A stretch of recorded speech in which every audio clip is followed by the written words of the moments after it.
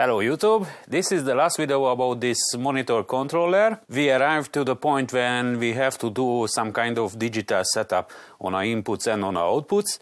To reach these functions, you simply just have to select your desired channel, what you want to adjust, and then you just have to press the button for long time. So what is this offset?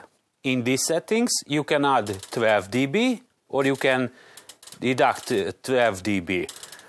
So it's not switching any kind of gain or anything else into the signal chain, is simply just modifying the attenuation network, how it's operate. I think this function is clear to everybody what it's doing actually. So let's jump now to the next one, which is you can change the input to balanced or to unbalanced. The next setting is about the gain. You can add additional 4 dB gain to the input channel. To finish the settings for this channel, you just have to touch any button what you want to touch. So now you can jump to the second one, and this one is the same on all inputs. On our outputs, it's a bit different. Let me show you. Okay, again we have this offset. We again have the balanced and the unbalanced, but here we have some kind of really interesting setup. In that way, you can switch off the attenuation network completely only for this output channel. I think this is a really nice tool if you have more than one recorder and you're just using one or two monitor speaker. Let me jump out. Let's go to the second channel. And let's check it if we have the same settings. So offset, the same, balance, unbalanced, and again bypass or not bypass. But the fourth one is totally different from these three. Let me show you. You can use as a subwoofer output. It's not meaning this device contains any kind of low pass filter or high pass filter or whatever. So let's see how it's working now. Now the first output is switched on, okay, and then I can switch on the fourth output, and I can switch between the main outputs and the subwoofer always stay, or I can switch it off. Okay, let's jump now to the system setup. You can reach the system setup by simply just press these two buttons together, okay, and then the first offset, it's a different story like what you have offsets on the input or on the output channels. This offset means it's only for you, it's like a virtual 0 point. For example, you can adjust your 0 point below the original 0 with, let's say, with 20 dB, and on that way you can raise up the gain on your monitor speakers, and you will get, let's say, extra 20 dB headroom. It's really handy if you have really shitty records or you just want to listen some kind of tape or whatever. Of course, they will never reach this 0 dB.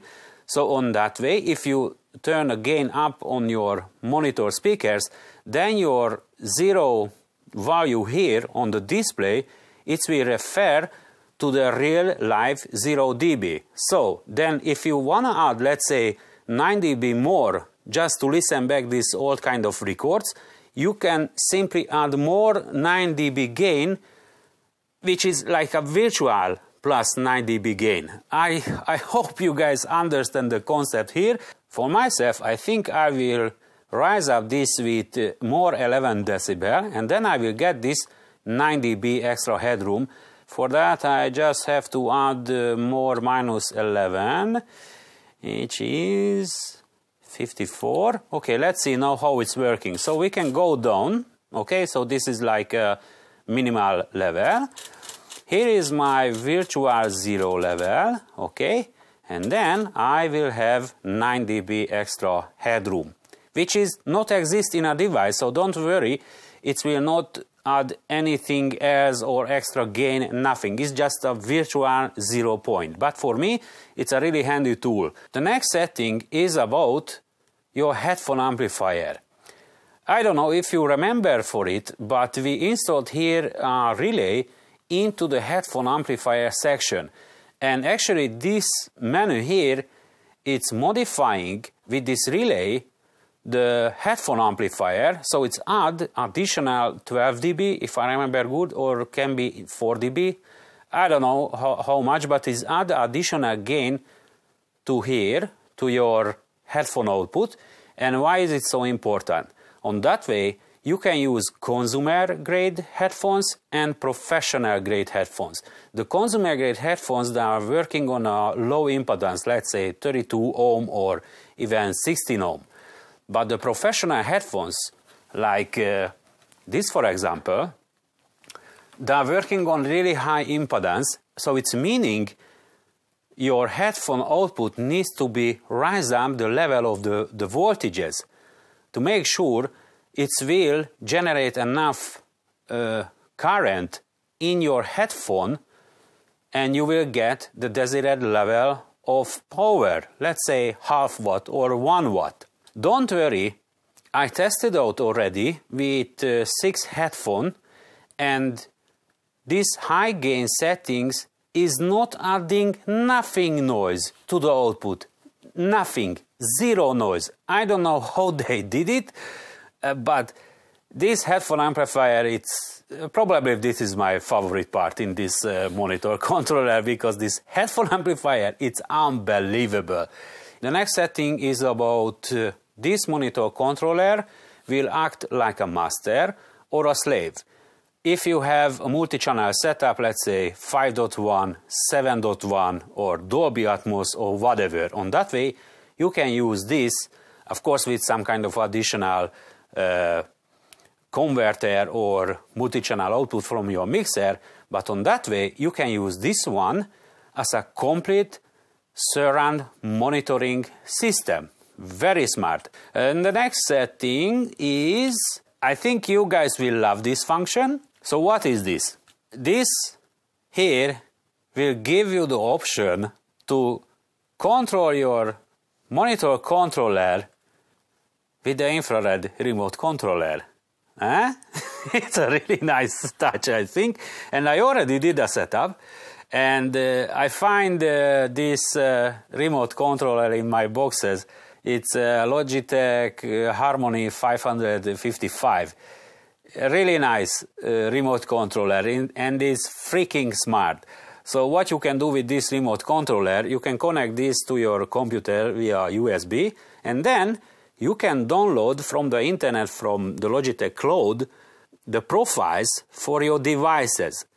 But this is not a fully interesting part. The next part is more interesting. You can do like activities. Let's say you can program this remote controller to send out I don't know how many hundreds or thousands of commands to different devices until your activity is starting.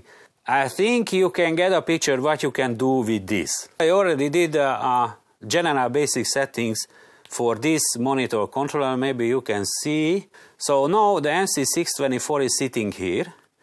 And now what I can do with this, just listen. Okay, volume down, volume up, step between the inputs, step down between the inputs, okay, switch different outputs, what I programmed here. So output 1, output 2, output 3, output 4, which is now it's in subwoofer mode, so I can switch on or off the subwoofer. Okay, but I also programmed this numeric keypad here to the desired input channel. Let's say, for example, input 4. Okay, so this is what you can do with this menu point here in the system setup. Oh, where is these functions? Because this is really important, like a mute, left and right, mono, differential, and dimming.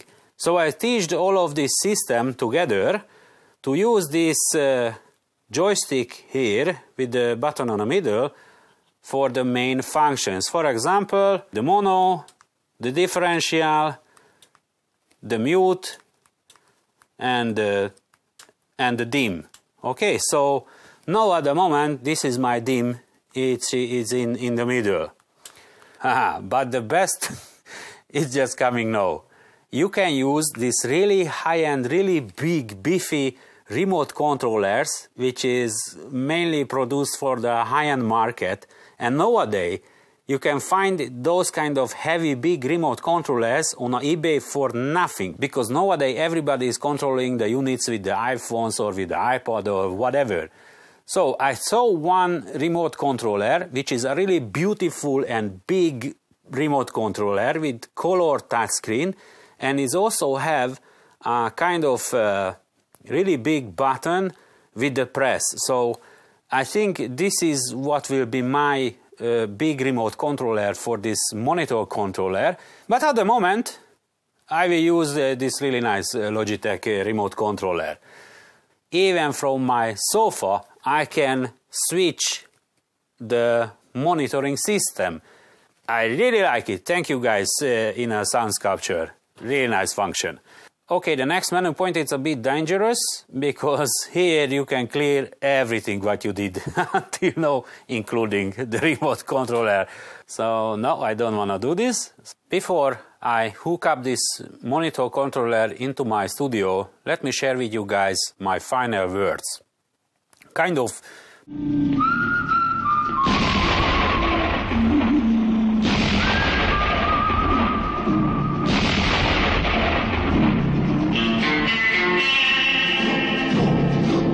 So first let me start with the good things, what I like about this monitor controller. The sound.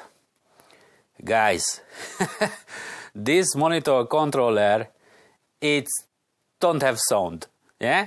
So no noise, no distortion, nothing. It's unbelievable. This is the cleanest device what I heard ever in my life. It's unbelievable. We did here some kind of blind test with my friends, and this was actually really funny because they cannot tell me what's the difference between this and between this. Really. So if you want to buy a cable, what you can control with the remote controller, and you can adjust the attenuation, and you want to switch between inputs and outputs, this is the best cable for that, because I'm telling you guys, this monitor controller is absolutely acting like a piece of cable. I really like the design of the front panel, mainly because of these really old-fashioned switches and these big LEDs and the 7-segment display. I really like it. I also like this level controller because this is so precisely, it's just jumping from 1 dB to the next dB and is never missing one. Maybe if I'm turning it really fast, but no, I cannot. I also like this front panel input because on that way I can connect my iPhone or my iPad or my Walkman or whatever, and I don't have to jiggling here on a back side of the unit. I also like the back panel construction and the quality.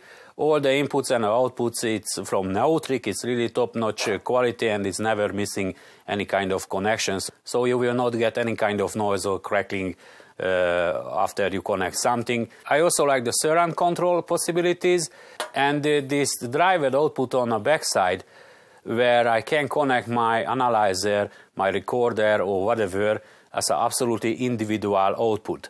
And of course, what I like the most in this monitor controller is the fully balanced design inside. Really nice design, I really like it. Thumbs up guys in a Sound Skulptor to do this monitor controller like this. Let's talk about now the bad things. Don't worry guys, nothing really huge bad about this monitor controller. It's just maybe my idiotism or my perfectionism. So what I don't like? I don't like how the case is designed. Let me show you. Okay? And so these noises came from the top cover and from the bottom cover because they forgot something. They don't design nothing screws or holes or any other kind of clip solution or something to hold the top cover to the front panel, and it's true also on the back side of the unit. So maybe here you can see if I'm lifting, yeah? So this is I think this level of construction is not matching with the quality what we find inside, and it's a really bothering if you have a really big monitor speakers with a big subwoofer, let's say 10-inch subwoofer. I can imagine this whole rack unit, if it's installed into your desk, let's say half meter far away from your subwoofer, I'm 100% sure this case will do something like this. So guys, please do here some kind of bending inside or outside even, and just drill here a hole, or here a hole, or here, or maybe 3 holes, and then just fix it, the top and the bottom, to the back panel and to the front panel. The next mechanical issue is with this back panel. You guys remember it when we installed this back panel, it was so hard to install this metal to the XLR inputs and also to this jack input ports, because it's kind of evil look, yeah? So you have to play a lot, like 10 minutes, if you don't want to break the PCB or the XLR connectors. So guys, in a Sound Skulptor, please change here a bit the design for these cuts. We have here on the front some kind of really ugly gap between the front panel and between the cover plates, but it's only in the middle, so it's meaning the front panel itself is distorted or bended on the middle, and it's true not only on the bottom, it's also true on the top. So it's a really ugly, and I think it's play a really big game on this noise. So what can be a main reason for that?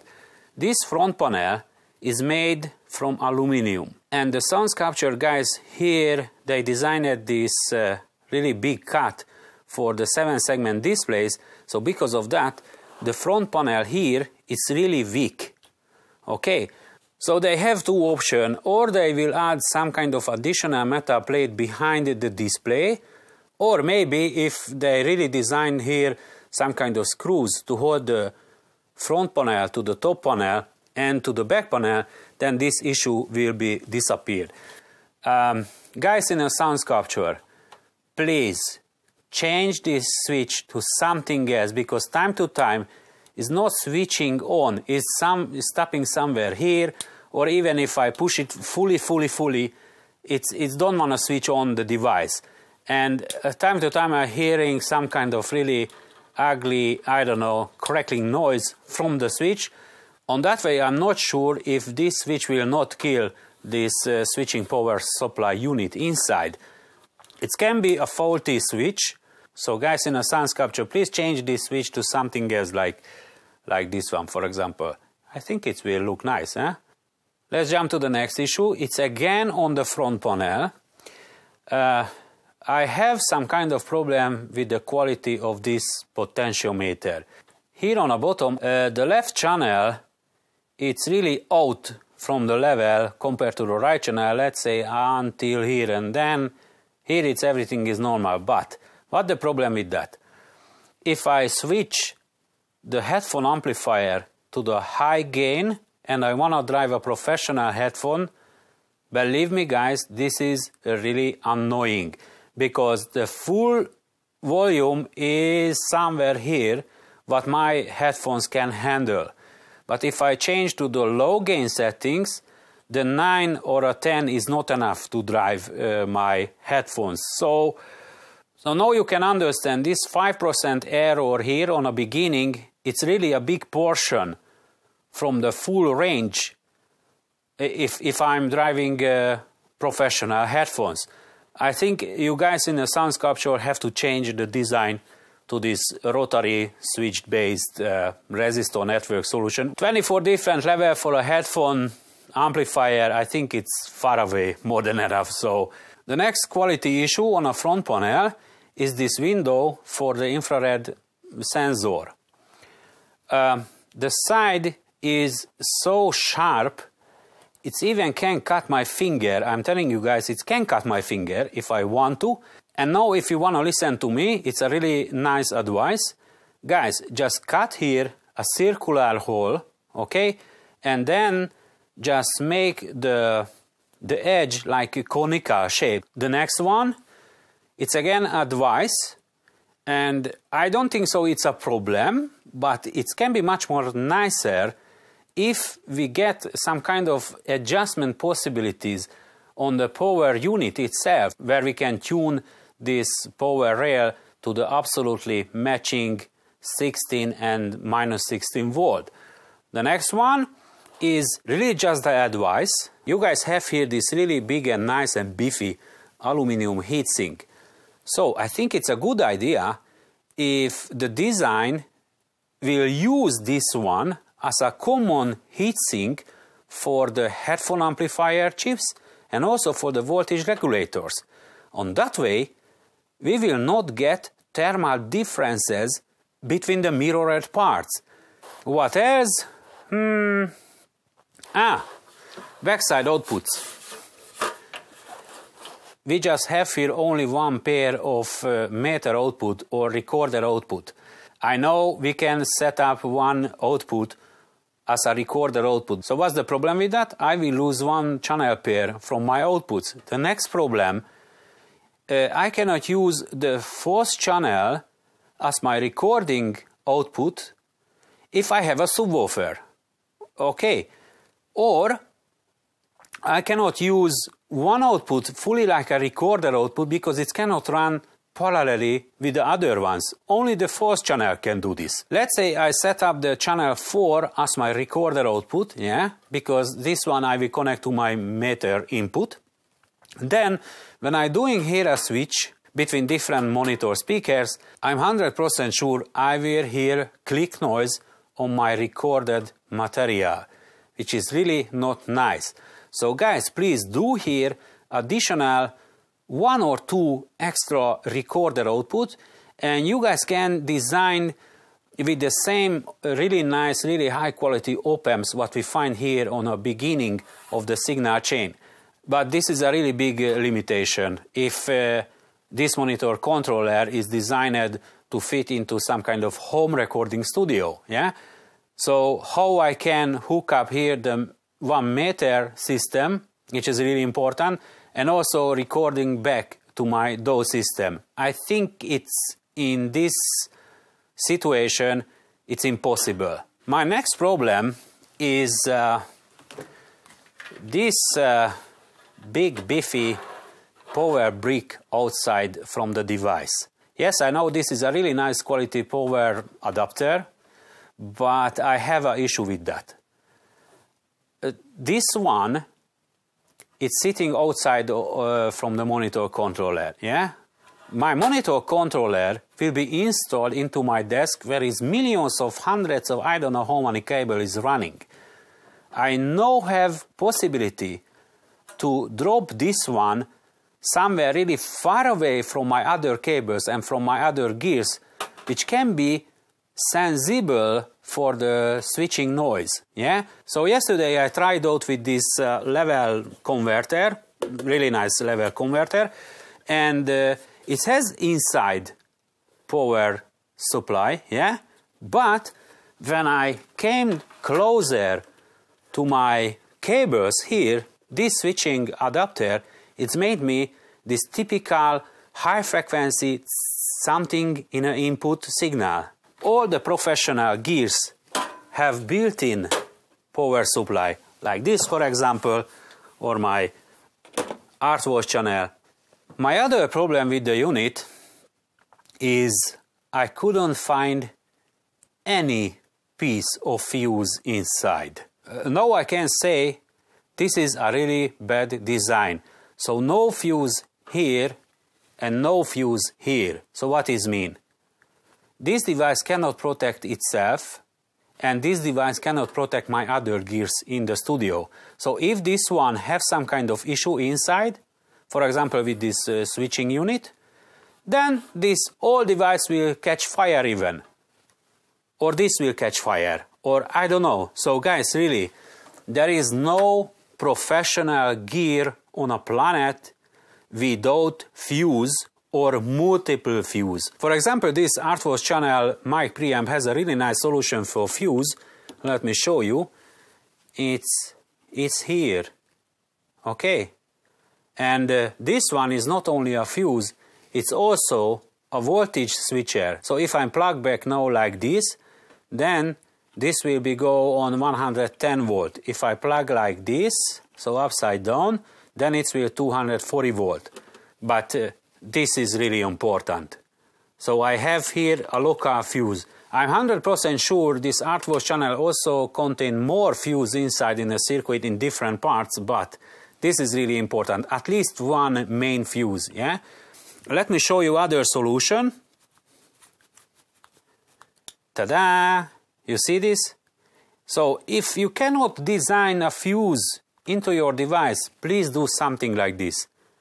Yeah? Which is a really smart solution to put a fuse exactly right into the main connector. Yeah? Actually, this is a really nice fuse. It's a 5 amp really fast fuse with all the UL listing and all these blah blah blah certifications. Okay, so now I'm a bit scary about this unit, which is not contain any kind of fuse. So I think I will do here some kind of bodge work. So I will drill here a hole and then I will install here some kind of fuse solution, let's say up to half amp or something like this with some kind of similar fast fuse inside. Then I can sleep well when I left my studio.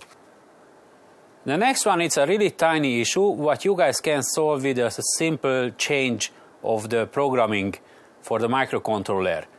If we came down to the minimum setting of the attenuation network, I still hear something signal on our output. And how you guys can fix it? It's very simple. If we came down to the 0 dB on our attenuation network, please add the mute function to it. I think you guys can solve it like this in 5 minutes of programming. Or give us an option to set in the system setup how the attenuation network work together with the mute function. Yeah, it will be really nice. Oh guys, I just really love this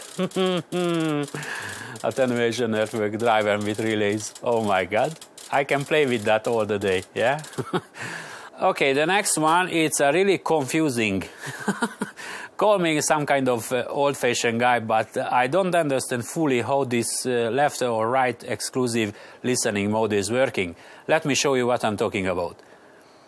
Now we are on a normal listening mode, yeah? So now I want to listen only the left, and then the mute is came to the picture. Then I want to listen to the right, so now it will jump to the right, but then I cannot escape from the exclusive channel mode, yeah? So, not like the other functions, for example, the differential. Now I'm in differential and now I'm in normal. Same with the mono. Now I'm in mono, then I left the mono mode. But here, it's I don't understand how this is working, and it's also annoying. It's adding this mute also to the picture, and so on remote controller mode, it's working how it should be. The microcontroller knows somehow he has to step out from the exclusive mode and then switch on the mute. Let me show you. So I'm press only the mute and is jumping out from the exclusive mode and is jumping into the mute function. But here on the front panel is not true. So again, left mode, and I want to mute the outputs. I cannot. I have to press twice. It's kind of guys, please modify here the programming to work similar like with the remote controller, and we don't want to see this mute function together running with the exclusive channel listening mode. Really, it's not necessarily, and you just do like left, right and normal stereo, left, right, normal stereo. This will be the best. The next one is only some kind of feature request from the Sound Skulptor. Guys, somehow please give us an option to make here presets. And this doesn't matter if it's a full preset like preset 1, for example, input 3, output 2 with the subwoofer on and the level on 40. And this should be go to the preset 1. The next preset, let's say input 1, level 0 and output 1 only. I think you guys can understand what a great deal about these preset options. Or even if you guys just give us a level preset solution, let's say we get 5 or 6 different level preset what we freely can modify and we can recall with a remote controller, it will be absolutely fantastic and amazing. And how you can solve it, I think there is a really simple way. Just add here somewhere one extra button, maybe to here or to here, and then if we press this one, this preset button, then this first 6 button will become the preset recall buttons or a preset programming buttons. I hope the guys in the Sound Skulptor will accept my advices, and I hope we will see soon MC624 V2. It was a lot of fun to build, and it was a lot of fun to corrigate my shitty jobs. And on the next week I will finish the first song with this monitor controller, because this headphone amplifier is just opened everything. I can hear things what I cannot hear before. My final word about this really nice blue puppy here in my home recording studio. For the money, guys, this is absolutely thumbs up. I hope you guys enjoyed. See you next time. And don't forget to subscribe. Yeah? Bye.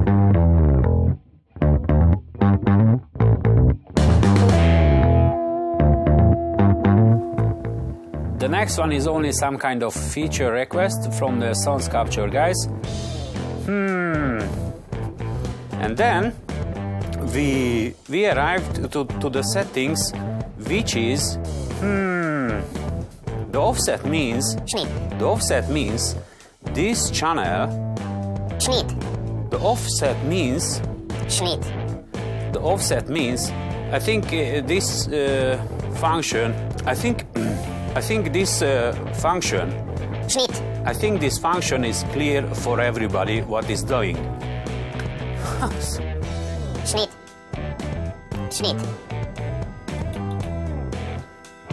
The next settings is about the gain. The next settings is about this fucking Schnitt. So then you will on that way. It doesn't matter what you and it's a not a big, and really is a not a big. Schnitt. So